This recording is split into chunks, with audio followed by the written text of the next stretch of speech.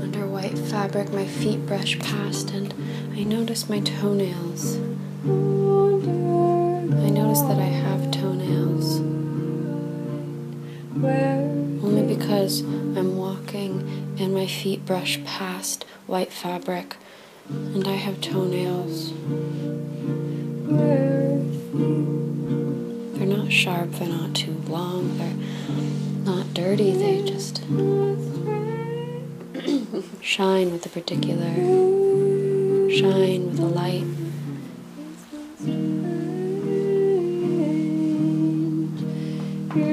When they brush past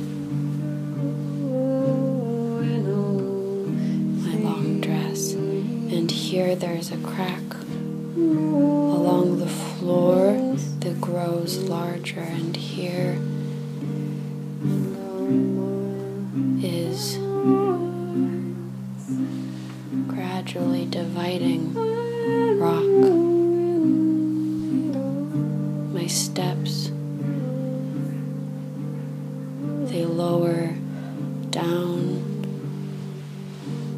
The path isn't a path, and now just a widening crack. I step on some form of crumble, and here is a collection of broken eggshells. No, they're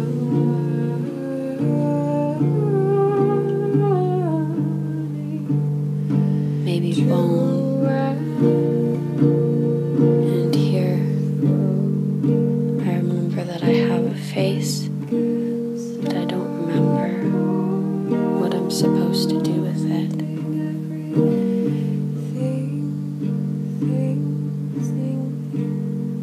And here I see a light that I'm moving towards, and with that light I remember that I have eyes that are meant to connect me with light, with what I see, and that I'm still seeing, so I still have a face, and my face still has a use. And I remember my hands. My hands as they hold folds of my skirt.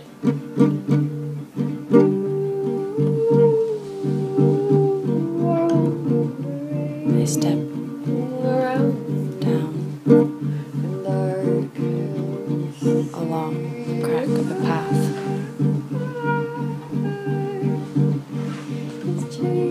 Oh, here's a soul, and there another.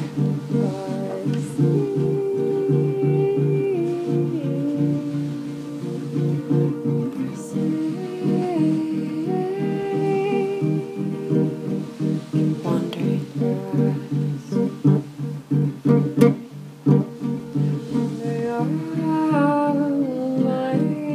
I dare not approach until I get my bearings on this land. But it does not appear to be a land. It is filled up space.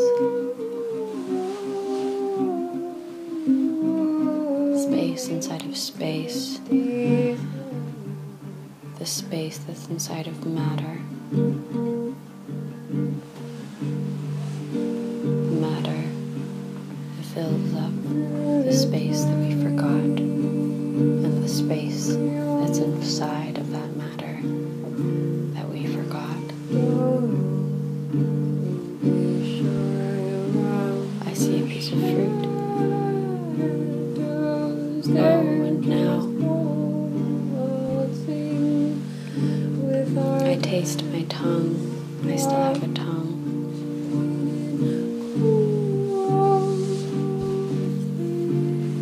It's bitter and fluorescent. My throat sparks.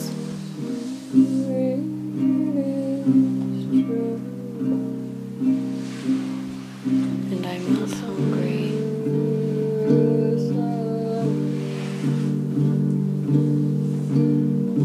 But I am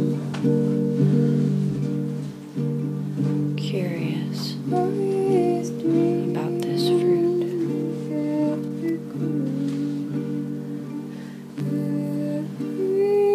That exists where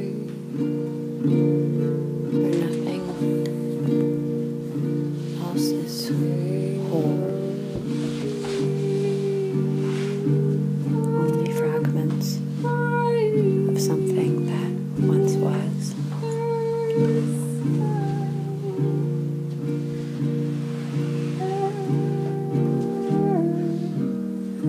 Oh, here's a mirror.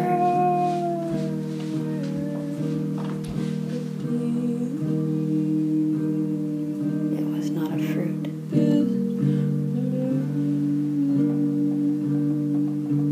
Here I see my face. I still have a face.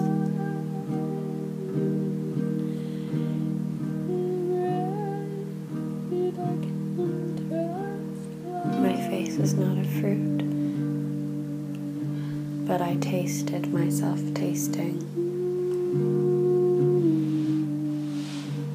So that is the closest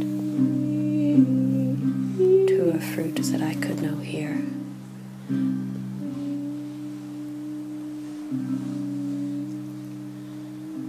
I feel my feet feeling the ground. That's the closest the ground can be.